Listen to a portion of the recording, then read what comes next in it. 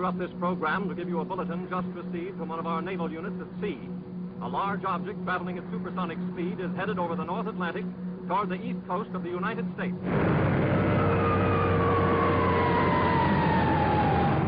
Ladies and gentlemen, this is Drew Pearson. We bring you this special radio television broadcast in order to give you the very latest information on an amazing phenomenon, the arrival of a space ship in Washington. The Army has taken every precaution to meet any emergency which may develop. Just a minute, ladies and gentlemen, I think something is happening.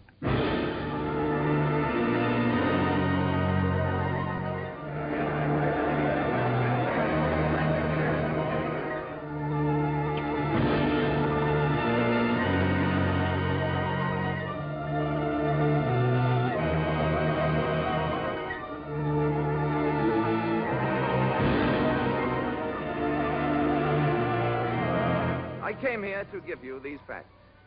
But if you threaten to extend your violence, this earth of yours will be reduced to a burned-out cinder.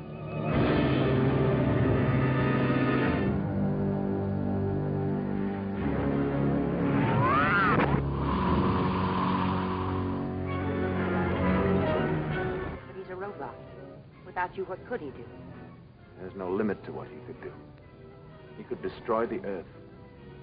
All vehicles, close in. Let's go.